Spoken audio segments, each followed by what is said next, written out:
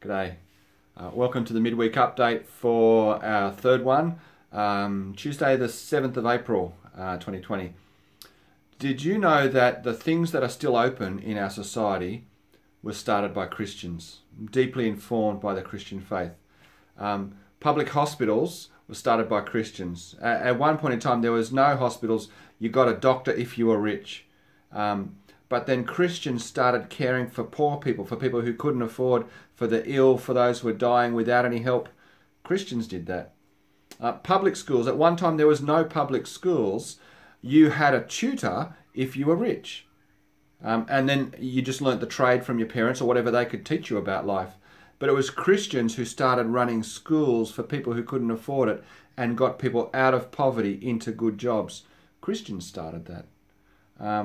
Our government, which is, I guess, now our biggest employer in the whole country, it is deeply informed. We're walking away from them, but it's deeply informed by Christian principles. So the things that are holding us together at this time come from Christians. So if anybody wants to talk to you about where is God, what's God doing in this crisis, how can God let this happen, there's two things I want to say. The first one is not necessarily to answer them, but to be like those Christians in the past who made a difference. Get out there and help people. Get out there and serve people. Care about others. Let's not just huddle up and protect ourselves, but let's realize because we're safe in Christ, we're hid with Him, death cannot touch us. Where, O death, is your sting? Where is your victory? Because we know we'll be raised to life, we can take a few chances to love and serve others who have no hope.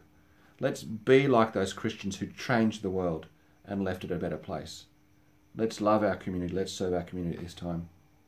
But secondly, if you're in a position where you can have a gentle, a gracious, and open conversation, you might want to say, God's always been working through Christians, and there's things we've got now because of Christians.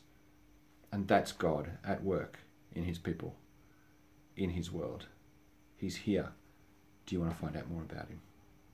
Let me encourage you to keep trusting God, because He does make a difference in the world, and we make a difference in the world when we keep trusting Him.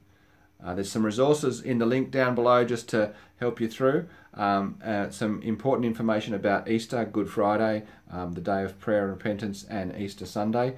Please have a look at that, and I look forward to catching up with you with Zoom or through those emails on this weekend. May God bless you as we remember death has lost its sting. Christ has won the victory this weekend. We remember that.